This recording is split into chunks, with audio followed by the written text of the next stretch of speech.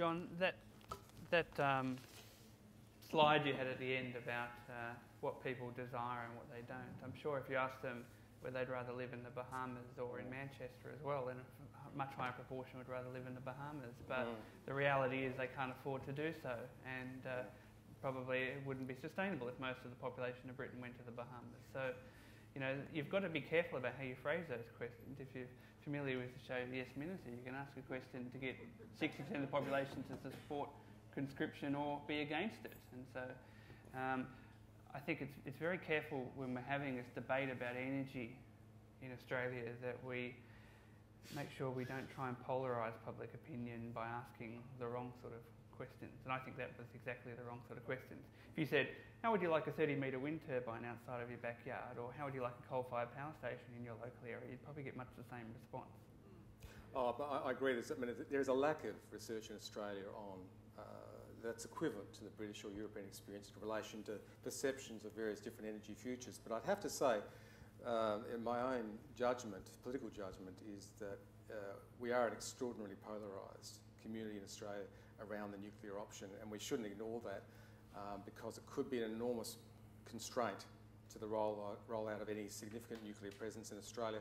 And we need to be aware of that, I think, because we don't want to slow down any substantial actions in relation to other alternatives in Australia by obscuring it in a really unproductive debate around nuclear or other options, because I fear that, particularly with the rise of the Greens in the Australian Parliament, that there is no real prospect of resolution of the nuclear question in Australia in the foreseeable future. But maybe Ian can comment on this. The only way you'll get nuclear power in Australia, and I don't want to turn this into just nuclear debate, but the only way you'll do it is if the Labor Party proposes it, because you need to have bipartisan support. What does that do to the Greens then? I mean, if Labor and the coalition both support it, it happens. I don't think Labor will go anywhere near it. Well, why are they talking about it? I think there'll be debate. I think there's definitely a debate within Labor about it, and I think that will be confined to the export of uranium, and that will... But we already export uranium. No, but I think we'll continue to export uranium and expand uranium exports, but at the end of the day, I think while there's a debate within Labor about a nuclear future, I don't think it will manifest itself in a uniform view within Labor about moving towards the nuclear option. Since when has Labor ever been about uniform views? I don't think it'll be a uniform view, but I think there might well be a majority view because they've got nowhere else to go. If we're serious about CO2 emissions, there's nowhere else to go. Sorry. That's the long and the short of it. That came back to that question I asked right near the end of your talk. If it was 25 reactors, we probably need 100 reactors to replace both electricity and oil if we're going to go down the synthetic oil path. What do you do for the other 75 reactor equivalents? Well, a lot of possibilities. I really just used the 25 figure because that was in the Ziggy's report. And it's a big ask, but it's not an impossible ask. And in fact, 25 1,500 megawatt reactors exactly replace the current coal-fired capacity in Australia of 36 gigawatts. So it's an interesting figure from that point of view. But the interesting thing, coming back to public opinion, is Australia is, I think, the only one of the top 30 economic countries in the world that's not using nuclear power, point one. And it's the only country I know of, or at least of its significance, where there's no organisational advocate for nuclear power in the country. There are a number of organisational advocates against it in terms of the green groups on an ideological basis, but there's no organisational advocate, just a few individuals. Interesting. And we'll get to the public question soon after we've had the panel on. Okay, quickly then. Oh, thank you. I just wanted to say that as someone who was on the Aldermaston marches with Bertrand Russell, totally anti-nuclear, and I agree that, and I have changed, and I think public opinion is changing, because the Aldermaston marches were more about banning the bomb. It was the fear of the, nuclear annihilation more than the reason we would be using it today for energy. And I'd just like to make that comment, that public opinion, I feel, towards nuclear, and I think it was backed up by the figures that you gave. So. before I go to catch my bus. Well, that does raise an interesting point, that we're talking about energy futures here, and we're talking about, you know, large-scale transitions. And Ian, you brought up the point about the French making a large-scale transition from having virtually no nuclear to having 59 reactors within a period of 25 years. How was French public opinion changed? Like, they must have been in a situation where they didn't think one way or the other about nuclear back in the early 70s. What was the sort of government program there to educate the public? I don't think there was a government program. I think the French just get on with things when they decide to do them. And the public tag along. And you've got a very strong anti-nuclear movement in France. Very strong, very vocal, but it's confined to, 5-10% of the population, something like that. And you'll find that sort of rump of strongly ideologically anti-nuclear and very interesting, it's very closely correlated with anti-genetic modified food too, anti-GM sort of thinking in any country. You'll always have that. You'll have it in the Labor Party forever and ever and ever, unless all those people defect to the Greens, off to the left. But you'll never have a consensus in the Labor Party. You probably never have a consensus in the Liberal Party about it either, if it comes to that. But the interesting thing is, internationally, the number of leading environmentalists, people who've made their reputation, founder of Greenpeace, Patrick Moore, Stuart Brand, Whole Earth Catalogue, James Lovelock, and you can roll off a whole lot of names, high-profile environmentalists who are pro-nuclear. Not because they love it, but because the alternatives, in their view, are much worse.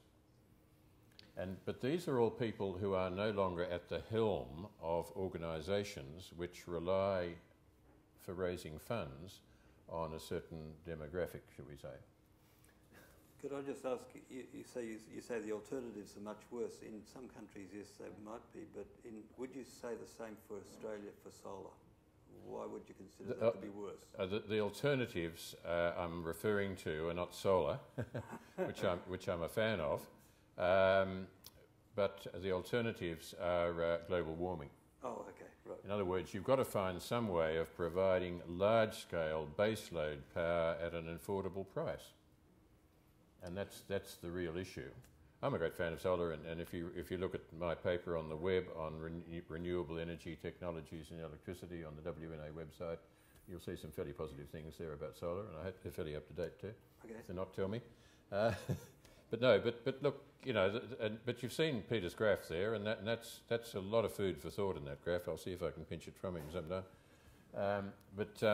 It's there are other issues involved in terms of scale, energy density, and so forth. And Peter, what about the situation for renewables in Australia? We talked about impediments for nuclear. Like in France, there's a strong anti-nuclear movement. There's a strong but minority anti-wind movement, for instance, in Australia. And probably, there isn't an anti-solar movement because really we haven't done any solar yet. But when we get to the point where we're starting to build a large-scale solar plant, how are we going to deal with that, do you think? It's an excellent point.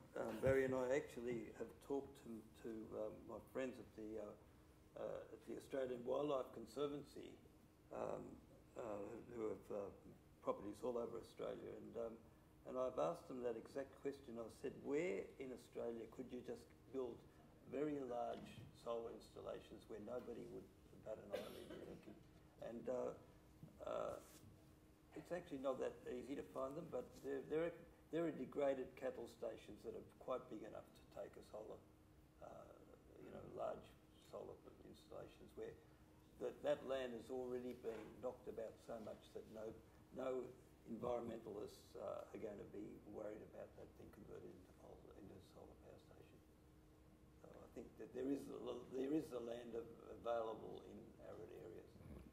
There might be also the issue of native title, and I don't know how that all would work, but...